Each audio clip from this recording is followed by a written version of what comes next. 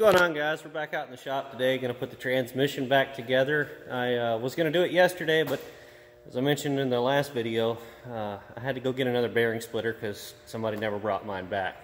Got a Harbor Freight one, had to do a bunch of friggin' grinding on it and shit just to be able to use it, but it's, you know, that's what happens when you loan people your stuff. You end up with cheap stuff and somebody else keeps your quality tools. So I don't do that anymore.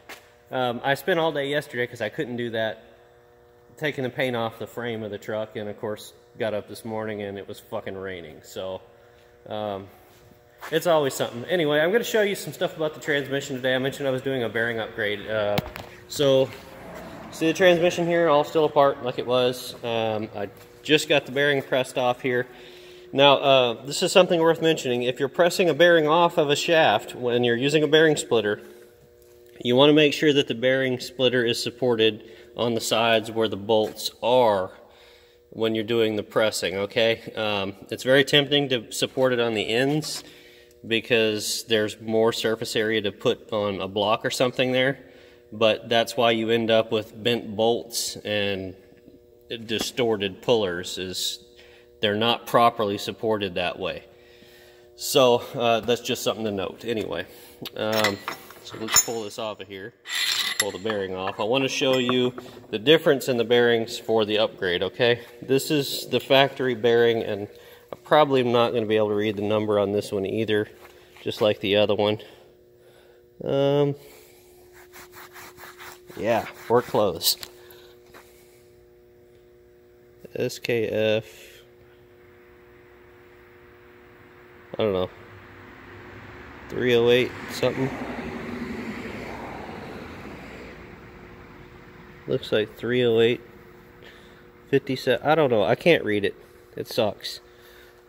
Hold on. I'm not reusing this bearing, so I'm not worried about setting it in dirt and sand and stuff, so.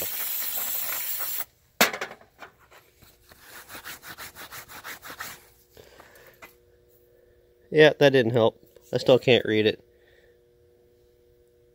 Maybe a 3308-7N or something.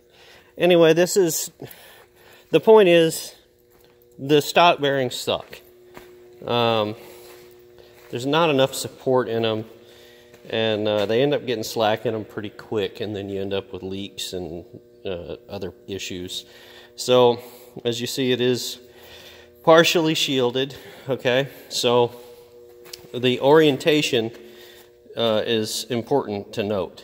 So the shield was toward the gear on the input shaft, okay? So we want to remember that. Now on the output shaft, I don't remember if that one was shielded or not. No, output shaft was not shielded. I would do the same thing on this one though. But actually, I was thinking about putting the shield towards the outside of the transmission, but I'm not even really sure it matters in this case. So let's see.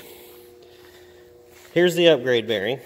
The bearing is a BCA 1308 SL, and I don't want to knock that off. I haven't even opened it yet. BCA 1308 SL, and you see the difference is it's got more balls, and when you're talking about load bearing stuff, more balls is better. It is also a partially shielded bearing, so it's a direct replacement, and it'll also be a direct replacement for the rear. They're the same size bearing, okay? I'm not sure if you can get this without a shield. I think both of these came with a shield. So and as I mentioned, it comes with a new snap ring, so you don't have to worry about damaging your old one when you're pulling it all apart. Now I'm not gonna show you me pressing that all back together because it takes two hands to keep everything aligned and do the press, and I'm recording, so can't do that. The main thing is I just wanted to show you the difference there in the meat of the bearing. So yeah, And these bearings, like I said, they've only got like 30 some odd thousand miles on them, but ooh, listen to that. Yeah. And to really check a bearing, you have to put a radial load on it, as in pushing sideways while you're rolling it. If you just spin it, it can sound gritty, but not necessarily be bad. So you put a load on it, then you can feel it, and that is actually really bad. So, yeah.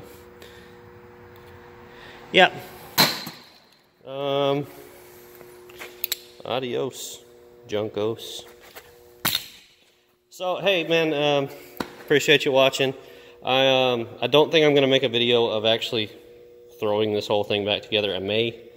I haven't decided yet. Depends on how many beers I have. But